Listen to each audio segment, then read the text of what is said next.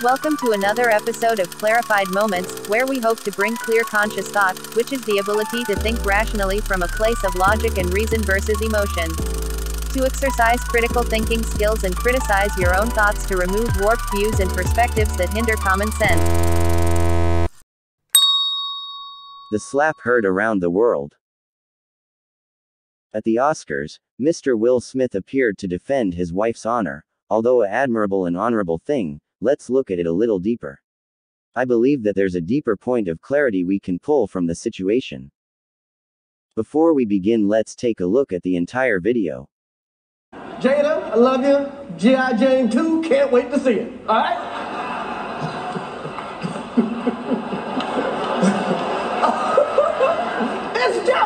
that was a nice one. Okay. I'm out here. Richard. Oh, wow. Wow. Will Smith just smacked the shit out of me.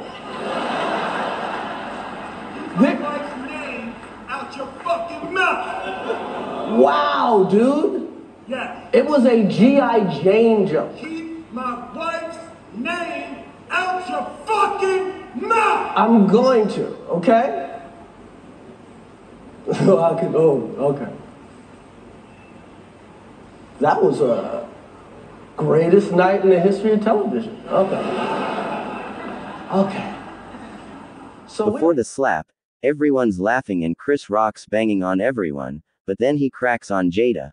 And even Will Smith laughs, but then something happens. Jada takes offense to the joke and gives him the evil eye. This is because Jada suffers from the autoimmune disorder alopecia, which causes bald spots and hair loss. Shortly thereafter, Jada must have gave Will Smith the same evil eye. This compelled Will to defend his wife's honor, as I said earlier, which is an admirable and honorable thing, so what could be wrong with this? There is an old biblical proverb that says better to live on a corner of the roof than share a house with a quarrelsome wife. One of the most common weaknesses in man is his inability to control his desire for pleasure and/or approval from women. Rather you called a simp, sucker, it usually is applied to dating and/or boyfriends, but certainly can apply to husbands. Present culture has cultivated some sort of female worship, whether it was the local goddess, priestess, mother, or the culture of chivalry that said go and fight, and die for the queen. Again, this is cool, within certain limitations and within the proper context. Most women will not understand this.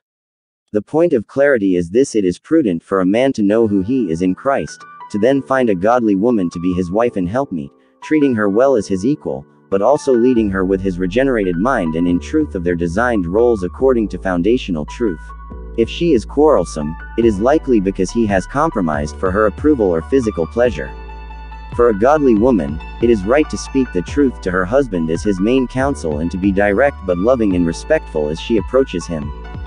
This is all very complicated, as each situation is different with different circumstances, but what the proverb says is true: having no wife is better than having a quarrelsome wife.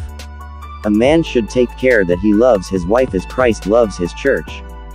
And he should pursue righteousness while covering her in prayer and washing her in God's word, confirming and reaffirming who she is in God's word as to speak against any accusation that says otherwise. This includes jokes. In this, when he is compelled to defend her honor, it's organic and true and not compelled by a contentious or quarrelsome spirit.